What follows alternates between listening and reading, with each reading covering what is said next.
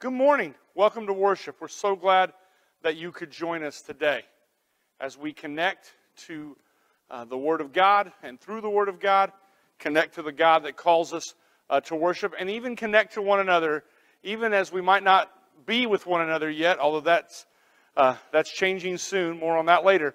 But as we connect to one another through the Holy Spirit that binds us together, we gather together in worship this morning.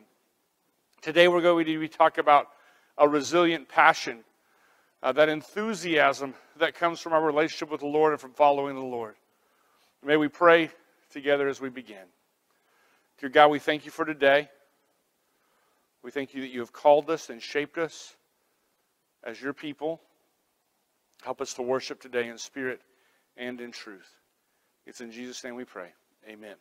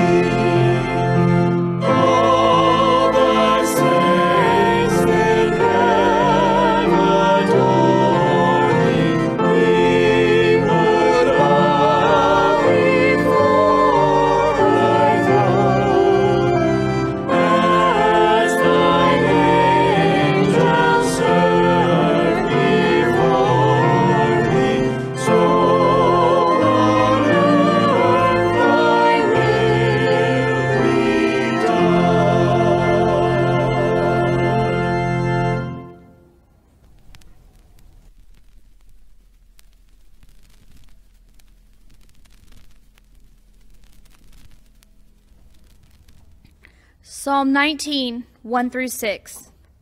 For the pure and shining one, a poem of praise by King David, his loving servant.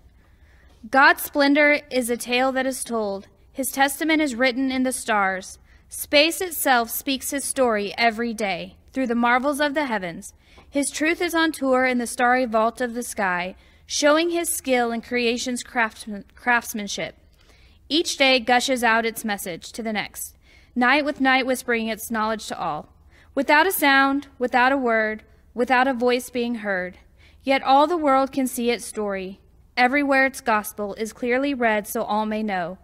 What a heavenly home God has set for the sun, shining in the superdome of the sky. See how he leaves his celestial chamber each morning, radiant as a bridegroom ready for his wedding, like a day-breaking champion eager to run his course. He rises on the horizon, completing his circuit on the other, warming lives and lands with his heat. As we come to our time of prayers of the people, we want to especially remember those who have lost loved ones, as we are in a fortunate time where COVID cases are going down. We see a rise in deaths, and we want to remember that those are people, and whether it be from COVID or from whatever instance, their people are grieving because of loss of loved ones, and we want to be mindful and prayerful of them this morning. And there might be other things on your heart. Please take a minute to pray, and then I will lead us in today's prayer of the people.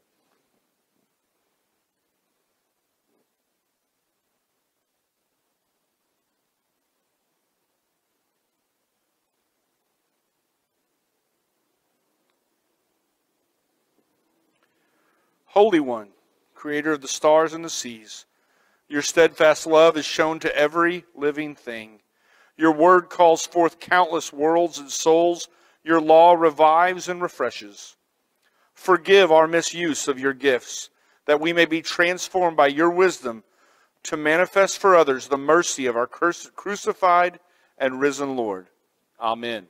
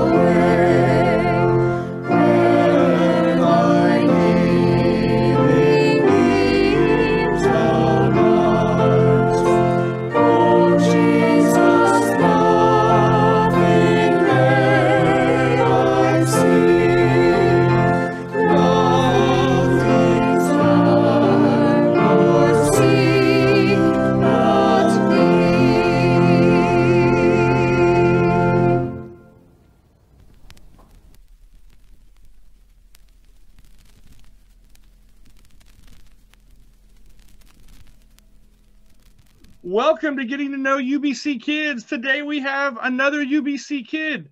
Hey, UBC kid, who are you? I'm Calvin Dunn. Did you say Dunn? Hmm? That's my last name.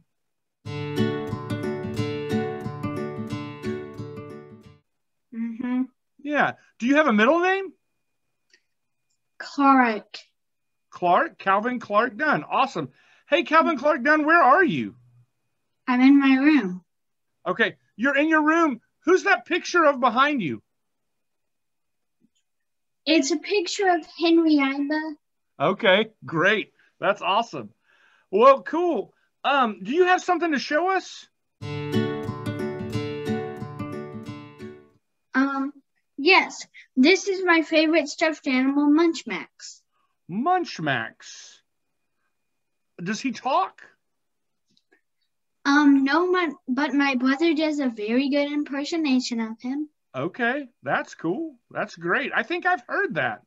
All this is sounding very familiar, but that's cool. Are you ready for a big question? Uh-huh. Okay, here's my big question. Is in our Bible story today that we're looking at in the sermon, Jesus gets excited. Have you ever thought of Jesus getting excited and what might excite Jesus? Well, yeah, I've kind of thought of Jesus getting excited. Yeah. Okay. And I think he might get excited when somebody got baptized or something. Okay, that's great. Yeah, I can see that. That's awesome.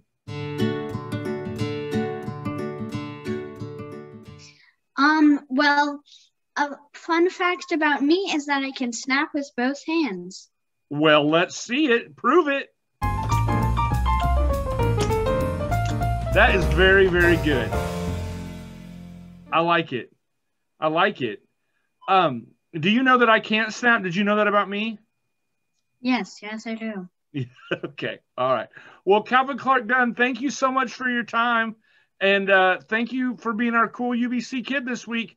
Have a good night. Bye-bye. Bye-bye.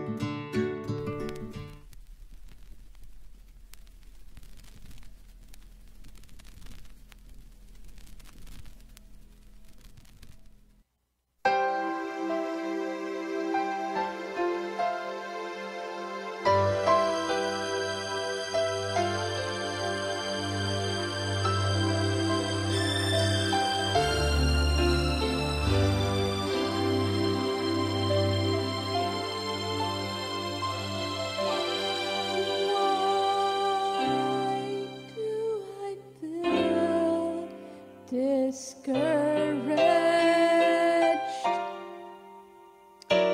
Why do the shadows come?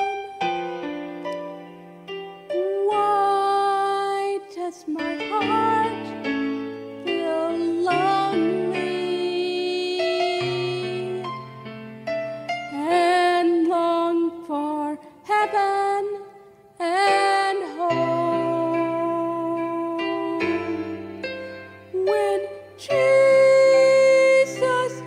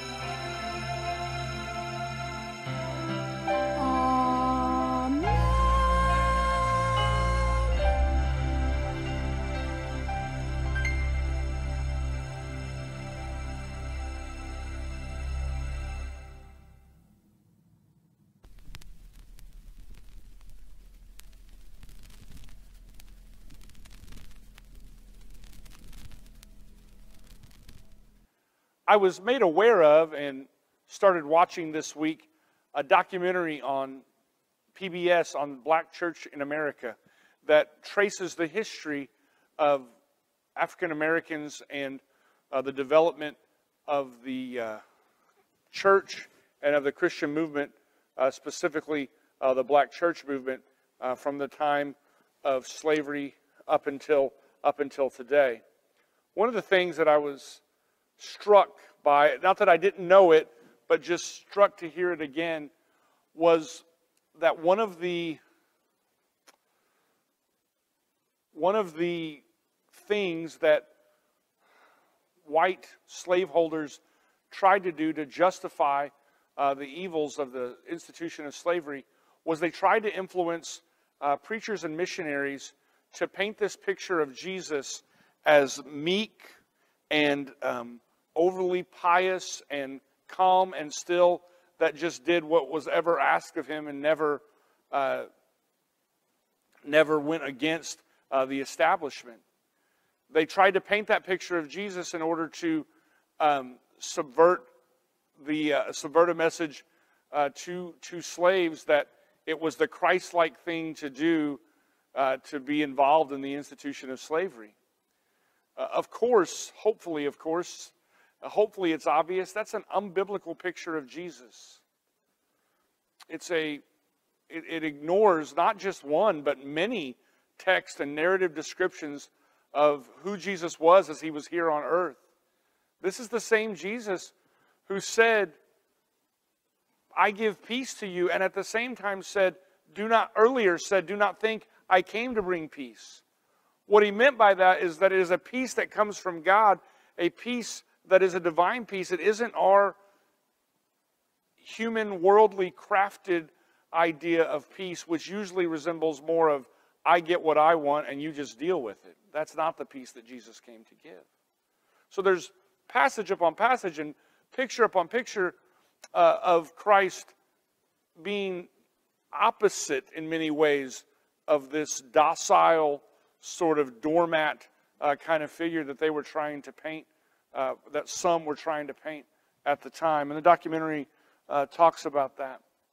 If you were going to try to refute that idea, and there's been other times and or reasons for justification that people have tried to paint Jesus in that light as this overly docile kind of pushover sort of figure. If you were going to go to a biblical text to refute that, one of the first ones that you would go to is what we're going to look at today. In John chapter 2, and in Matthew, Mark, and Luke, it's later on in their Gospels, but we're going to look at John chapter 2, beginning in verse 13 today. And we're going to talk about, in our theme of resilience, a resilient passion. Now, I'll spoil it for you. This is the narrative where Jesus clears the temple. And as I said, it's in John chapter 2 early on. In Matthew, Mark, and Luke, it occurs during, the narrative occurs during the Passion Week. And so the question comes, did Jesus do it twice? Or did John choose to go with a theme and include this narrative early on in his gospel where Matthew, Mark, and Luke put it chronologically when it actually occurred? I go back and forth on this, and scholars in some ways do, but the predominant scholarly opinion is that there was actually two occurrences where Jesus did this, and John records the earlier one, and Matthew, Mark, and Luke records the later one. I would tend to line up with that view. At any rate, it is a picture of Jesus that sometimes is disruptive to what we think of when we think of Jesus here on earth. And so others have gone to great lengths to show exactly, or to explain exactly what is happening, what character trait of Christ we are seeing in this clearing of the temple. Some will say that he's just angry, and he's lashing out in that anger. And some want to try to calm that and say, well, this is a righteous anger. And so you might even heard the term before, righteous indignation is what Jesus is displaying. Some will say, and that, as we're going to say today, that this is passion. This is the passion of Jesus. And as I said, we're entitling this sermon today, Resilient Passion. But I was a little hesitant to even use that because in our day and age, I think passion becomes an overused word and sometimes is kind of used to describe sort of a self-aggrandizing or a selfish act of just doing whatever you want to do. And that's not what Jesus is doing here. But the most closely relatable word is passion. Some will point to exactly what the disciples say when they quote Psalm 69, that this is Jesus as a zealot. This is the zeal of Jesus. And certainly Jesus is displaying zeal, but because of the other connotations of zealot, almost to the line of religious fanatic, I don't think that would be the best descriptor of the entire narrative. And so passion is probably the best description. So here we see Jesus with a passion that is directly tied to his allegiance to the divine purpose, to what he was called to what he knows of the character of God and the will of God. And that is being disruptive. That is being disrupted. And so Jesus cannot stand for it because his purpose is to follow and to honor God. He cannot stand for the purposes and plans of God to be disrupted. And that's what's happening at the temple in this occurrence and in the later occurrence in Matthew, Mark, and Luke. Let's just read it and we can talk about the resilient passion that we see displayed here. When it was almost time for the Jewish Passover, Jesus went up to Jerusalem. In the temple courts, he found people selling cattle, sheep, and doves, and others sitting at tables exchanging money. So this is what's happening. This is the outer court of the temple, probably most likely the Gentile courts. And it's Passover, so we have people coming from all over and coming into the temple. And it was lawful for them, and the law required the presentation of offerings that included sheep and cattle. It required an offering that would require doves as well. And so some people in the temple courts were taking advantage of the situation, and instead of having people travel with their sheep and cattle, they were selling sheep and cattle to them when they got there. And there's some reports or thoughts that they were even though the law would have required the best, they weren't even selling them the best of the sheep and cattle. And there's a high possibility that they were largely inflating the price and the cost. And so it goes completely contrary to what God was asking for in their worship at the temple. Now, the deal with the money changers. There was a certain coin, a currency required in paying the temple tax. And of course, people are coming from all over. They have currency from where they come from. And so the money changers were exchanging their currency for the temple tax currency. And again, there is thought that they might have been doing so at an inflated price and as an attempt to capitalize on the situation. Again, subverting and manipulating and distorting the purpose of coming to the temple and the worship that was to occur in the temple and specifically at Passover. Verse 15, so he made a whip out of cords and drove all from the temple courts, both sheep and cattle. So he did that with the whip. Then he scattered the coins of the money changers and overturned their tables. To those who sold the doves, he said, get these out of here. Stop turning my Father's house into a market. His disciples remembered that it is written, zeal for your house will consume me. And that's in Psalm 69. The Jews then responded to him, what sign can you show us to prove your authority to do all of this? What right does Jesus have to come into the temple and to dictate what should and should not be done and how it should or should not be done? Jesus answered them, destroy this temple, and I will raise it again in 3 days. They replied, it has taken 46 years to build this temple, and you're going to raise it in 3 days? But the temple he had spoken about was his body. After he was raised from the dead, his disciples recalled what he had said. Then they believed the scripture and the words that Jesus had spoken. So in this resilient passion, what do we see of Jesus? Well, first we see a passionate and enthusiasm for obedience. Not a rigid law-abiding, but a heart for obedience, for doing things as God intended them to be done.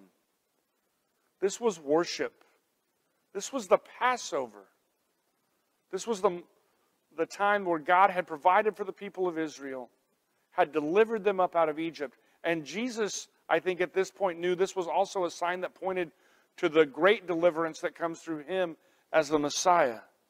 And what was going on was wrong, because it was taking away from the worship. It was taking away not just from what should happen at the temple, but it was taking away from people. It was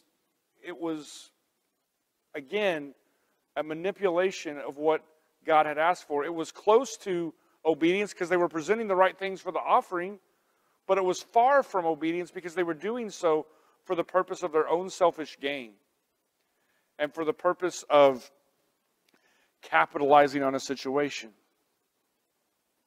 The other passion we see in Jesus is a passion for the outsiders. People who've come from outside of Jerusalem, yes, but also people who were outside of Judaism, for the Gentiles. Also people who would have been considered marginalized because they were poor. Jesus stood up for the outsider. I had a great conversation this week about what shaped Jesus' response. Obviously, his divine origin and the fact that he was the Messiah and he was doing the will of the Father shaped who he was. But as Jesus came in human form, he was born to a poor family. He might have sat there in the carpenter shop. The carpenter shop might have been where he learned to make the whip in the first place. But he saw people who were on the margins of society. His own parents, earthly parents, were on the margins of society. He would hear his mom, who treasured all those things in her heart, he would hear Mary tell her about the people that showed up at his birth, that, oh, by the way, was well off the beaten path and well in an unexpected place, certainly for the Messiah to be born. Jesus knew what it was to be marginalized, knew what it was to be an outsider, and knew that the divine plan and purpose was for the outsider to be brought in, for the love and compassion of God to extend beyond this worldly religious elitism to the poor and the hungry and those on the outside. They're the very ones that he was sent for. And overall, we see a passionate purpose. The word there for zeal, zeal for your house will consume me. That word zeal, the Greek word there actually means ardor, which means enthusiasm, which means, in this sense, passion. And now, we get a certain picture when we think of enthusiasm. We get a certain mental image when we think of passion. But what we see in Jesus is a clear and understood direction for the purpose of his coming, for the purpose of his life, to know and to display the character of God. And that compelled him, that gave him no other choice but to stand up and to make a scene. Not just for the sake of making a scene, not even really to draw attention to himself, but to draw attention to what is right. This is an unfamiliar picture of Jesus that we see here. And we struggle with, well, I thought we're supposed to be peaceful and loving, and what about this picture? What we need to understand is that Jesus was pursuing the peace that God promises and the love that God possesses. Jesus was pursuing that and demonstrating that. And that was his goal. Often, our purpose for raising a ruckus or for causing a scene, often it comes down to self-serving things and to self-serving ideas. And our passion is misguided because it doesn't include the overall purposes of God. But when it does, when our passion includes the purpose of God, it falls right in line with what Christ is doing here. This passion, this zeal, this fire for the purpose of God is what we're called to emulate and to demonstrate in our lives as well. The need for it to be resilient, the need for a resilient passion comes because sometimes, many times, we lose heart. We lose sight of what the actual purpose of God is, or we lose the desire and the enthusiasm for looking beyond ourselves and looking towards what is right and pursuing that. We lose it.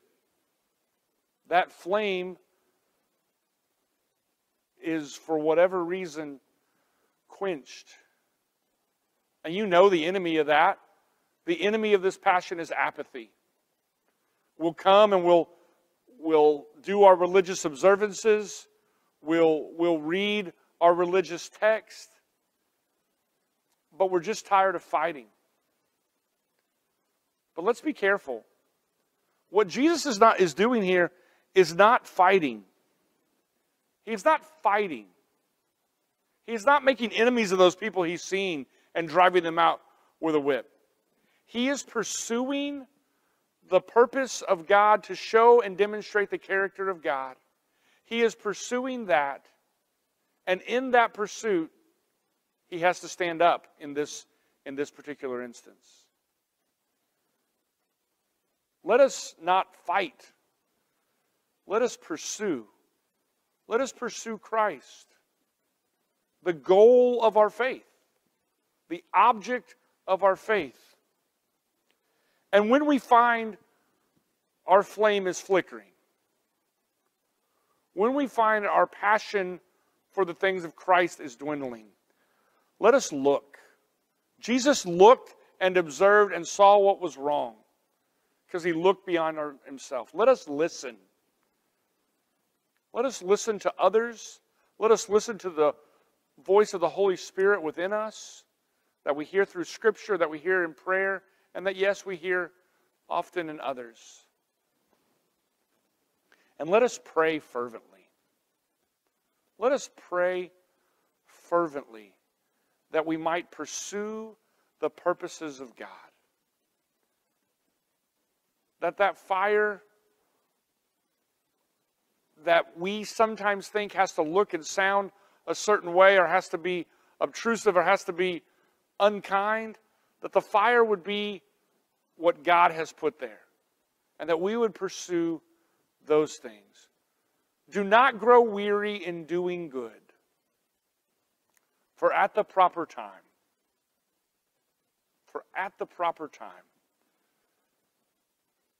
God will exalt. God will lift up. God will bring up. Jesus didn't fight for fight's sake. This sort of passion led him to a cross where he would be ridiculed and rejected.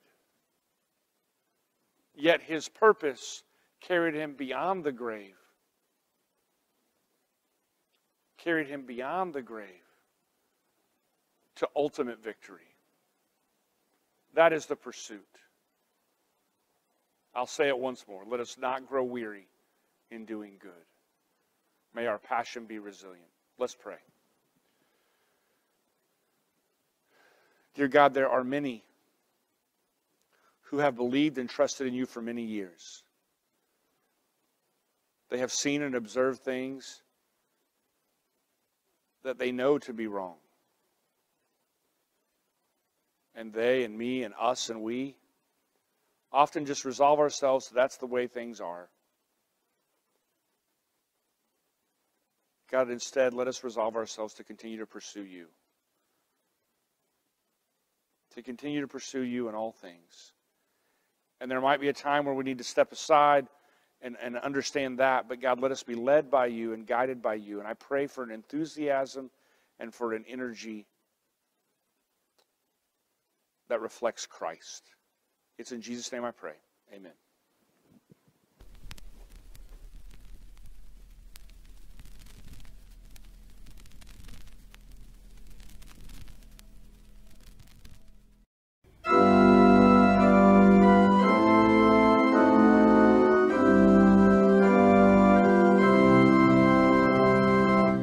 Tell me the stories of Jesus.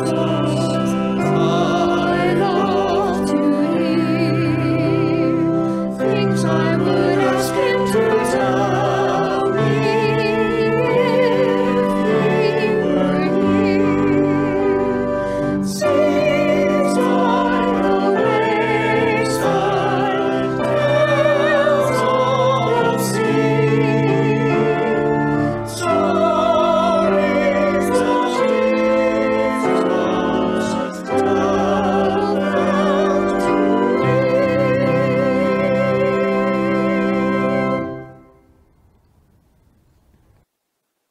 In the way of announcements this morning, hope you received word that we will regather for in-person worship beginning the 21st of March. So not next Sunday, but the next Sunday. That will be both services. We will require masks and distancing, and those services will still be live streamed as well for the time being.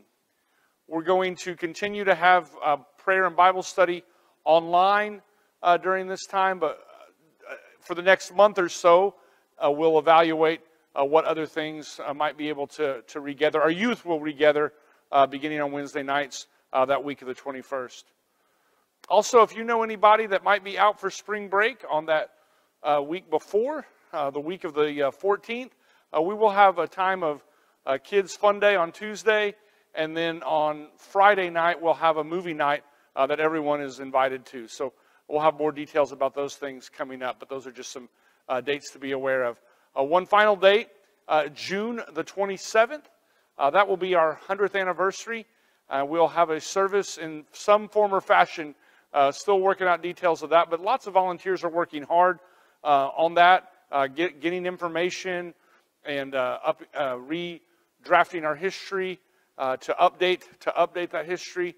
Also, we have volunteers that are cleaning up our library space to be able to display ongoing some of our church history, and also to provide a place for people to have small time together.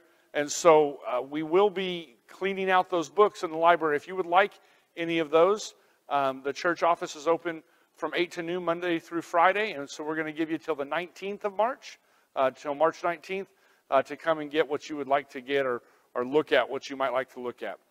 So thank you for understanding and for being a part of that.